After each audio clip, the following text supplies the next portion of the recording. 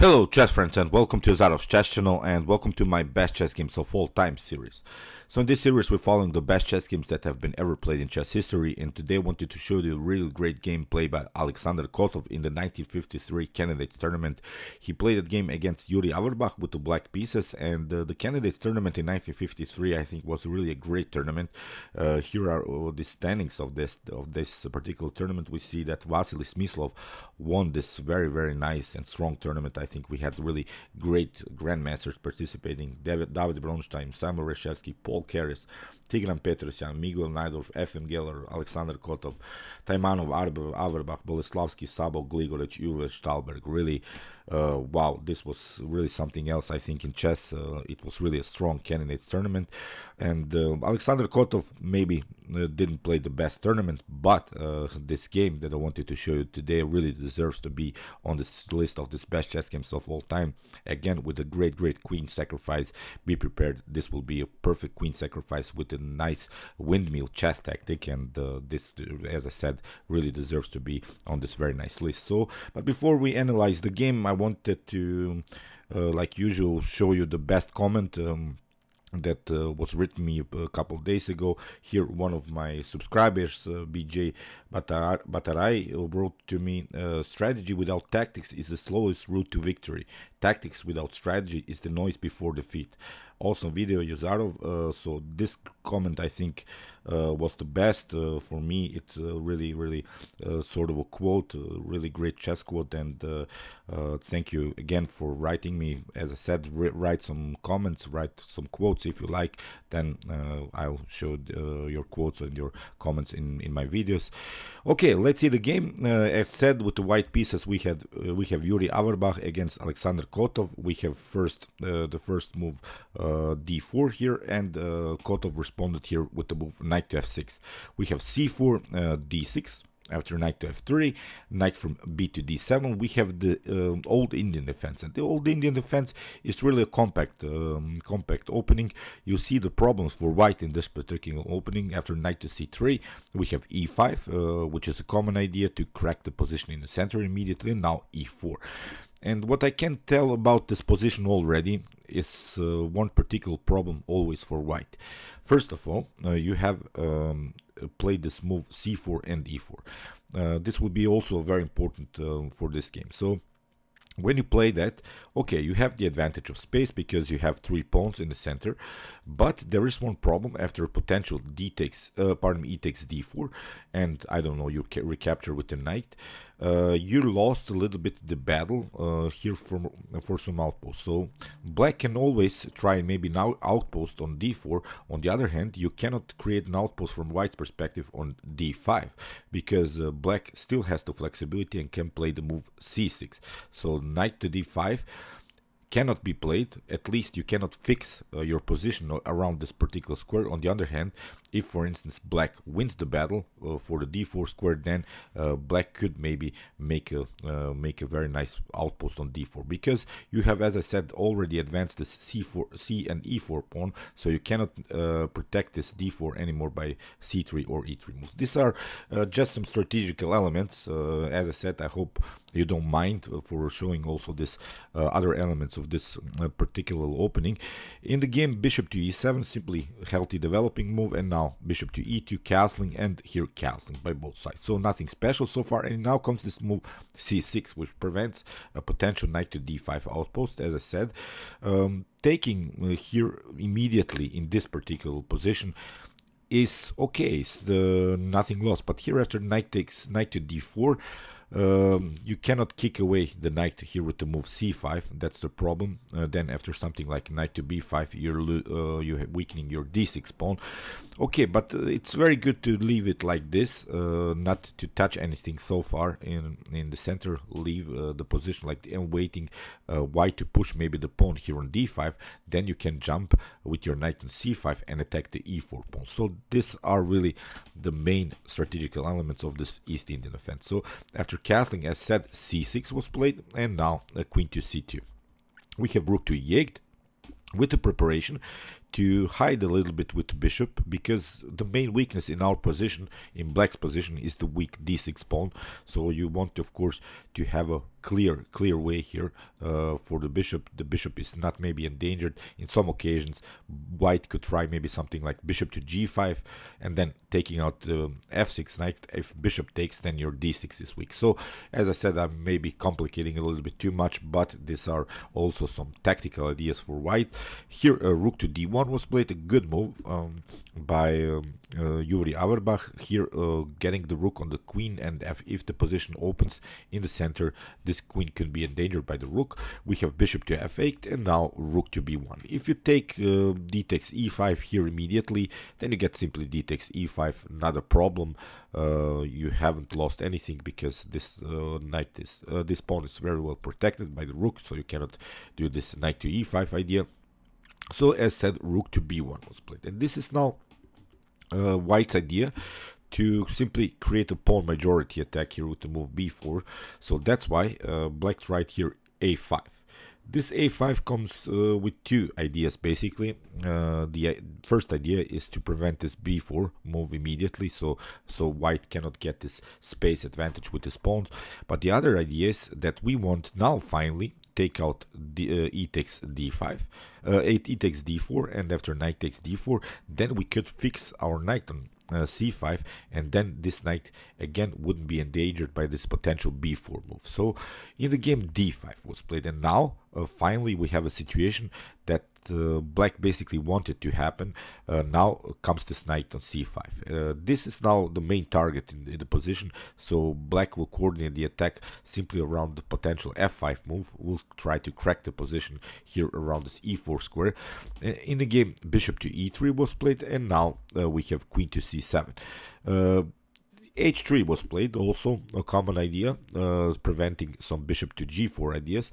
For instance, if you take the knight here on c5, it seems like a natural move, but now we can simply take d takes c5, and after maybe something like d takes c6, I would even take here with the pawn, not with the queen.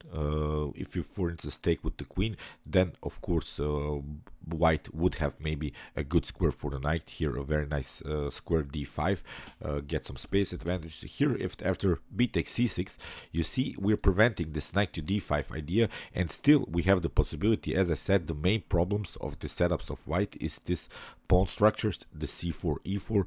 We could try maybe find some kind of a way and get with our knight here on this very nice square d4. So you see, this bishop to c5 idea wouldn't be such a great idea, although you're creating maybe some weaknesses, some double pawns, but from a strategical point of view, I think black has the advantage. So after the move, as said, h3 was played, and now we have bishop to d7. Rook to c1. Now Yuri Averbakh gets this rook again on this file where the queen is. Again, if the position clears on the c file, then the queen again would be endangered. In the game, g6 was played, and now knight to d2. We have rook to b8 with some preparations maybe to push even the pawn here on b5. So in the game, knight to b3, we have knight takes b3, and now queen to b3. And now very important move. It's really an important positional move.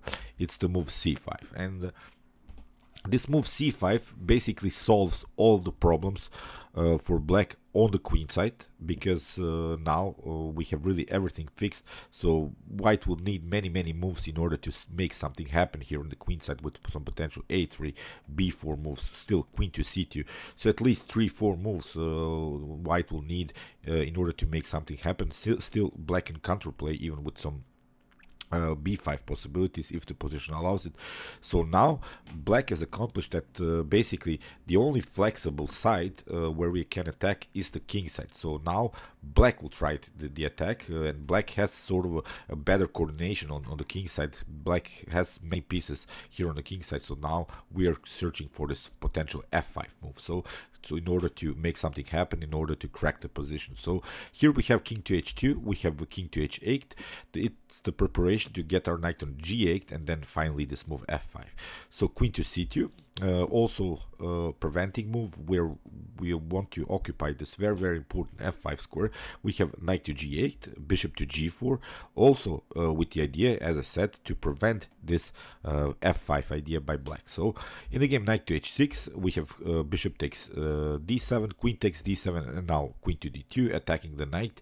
The knight has to retreat. You don't have anywhere to escape with the knight, so you have to play knight to g8 again, and now we have g4. Again, you see, this is simply a battle now for this f5 square. This is really the main strategical idea that black will try. That's why this g4 comes with the idea to simply prevent this idea. And now, after trading of this light square bishops, you see white still has a good position for the knight. Maybe we could try knight to b5, then attack maybe this d6 weakness. So far white has a good position, has a playable position, but this g4, although it prevents this idea, it's a little bit too rushed, because now simply f5 was played anyway by Alexander Kotov, simply cracking the position. We have f3, white is trying to build sort of a blockade, and now bishop to e7, rook to g1. Rook to g1 was played by Yuri Averbakh, and now we have rook to f8. Bring the last piece in the attack. We have to activate now all of our pieces. We have rook to f1, and now rook to f7. We have g takes f5. After g takes f5, now rook to g2 was played, and now comes a very important move, which creates now an important space advantage for black. It's the move f4, and this is now really a critical position in the game. Now, what to do here from white's perspective? Maybe a good idea is somehow maybe put the pawn here on h4, bishop to h4, but it's a little bit too late after this move. Bishop to f2, Yuri Averbakh played the move rook to f6, which is a very important move, because now the threat is queen takes h3, and after knight to e2, queen takes h3 was played. And what to do now? Of course, if you don't take, then you get rook to h6, creating some very dangerous threats. So here Alexander Kotov sacrificed the queen for a pawn. After queen takes h3, we have king takes h3, and look at this king. This king is really endangered here, doesn't have any squares to escape. Here, after rook to h6, we have king to g4, and look at this king. This king is marching towards the black's position, marching towards the other side of the board. And of course, this will be a very cool king hunt that Alexander Kotov has prepared here with a great windmill chess tactic. Here, after knight to f6, you see the pieces now really dancing now around white's king. King to f5 is the only square basically where you can escape. Knight to d7, again with the preparation to play rook to f8, creating again a very important check. For instance, if you try, now let's see, if you try here knight takes f4 in order to create some kind of a breathing space, then you get rook to f8, and this leads now into a very complicated checkmate sequence. After king to g4, we have rook to g8 again. This will be a possible continuation. You have to play knight to g6. After rook takes g6, you see you will have maybe king to f5, but now rook to h5. You have to bring something in between, but now bishop takes g5, attacking the queen. For instance, if you escape with the king, then you get bishop to f4. Here again a very important check. After king takes rook and h5, then you have knight to f6, and you have only one square, again this square h4, and now rook to h6, checkmate. So you see, I'm not sure if Kotov saw all of this tactics, but this was really an endangered king. It's really easy to find the best next attacking moves. So that's why instead of this knight to f4 idea, rook to g5 was played, something bringing somehow just some other defenders around white's king. But it's again too late, because we have now again the same idea. rook to f8, you have again only one square to escape the square on g4. We have knight to f6. Again, you have only one square. It's the square on f5, and now we have a very nice windmill. As I said, knight to g8. Again, the discovered attack, the king has again only one square. Knight to f6 was played, or king to f5, and now knight to d5. Again, the discovered attack after king to g4, knight to f6, and here probably Yuri Averbakh hoped for a draw, but here after king to f5 we have knight to g8 again, king to g4, and now knight to f6 again. We have king to f5, and now again repeating moves, but now after king to g4 we have finally bishop takes g5. And what to do now? There are now again these threats to play this move knight to f6, then bring also this other rook on the g file, creating some dangerous checkmate threats on the g and h file. So that's why king to g5 was played anyway, but now rook to f7, preparing finally this move rook to g7, and then after that rook to f6 leads into a checkmate. So that's why here bishop to h4 was played, bringing again another defender. You see this windmill tactic is really a beautiful one. White just gives up more pieces in order to get some kind of a defender, but it's really helpless here because again rook to g6, you have rook to h5, but now rook to g7 with the idea to play a very cool checkmate here again on h6. So that's why bishop to g5 had to be played, but now here Kotov simply took rook takes g5, and again you don't have basically good squares. You have to again go on h4, but now knight to f6, and again the preparation is to play here rook to h5 with a very nice checkmate. So that's why knight to g3 had to be played. Again you have to give up more pieces, so it's really a funny chess game, I think. And here simply Kotov took rook takes g3, we have queen to d6, and now rook to g6. Okay, here Yuri Averbakh had one check, but now after rook to g8 in this position Yuri Averbakh resigned. You have to give up the queen or you get checkmated. Let's see, if you for instance play something like queen to b7, then you get rook to h6 and it's checkmate and it's game over. So great attack by Alexander Kotov. This was really an immortal queen sacrifice. Queen takes h3, the pawn, king takes h3 had to be played, and now this very dangerous attack with this very nice harmony of all of these pieces and these rooks. And as I said, this game I think deserves to be on our best on our list of this best chess games of all time.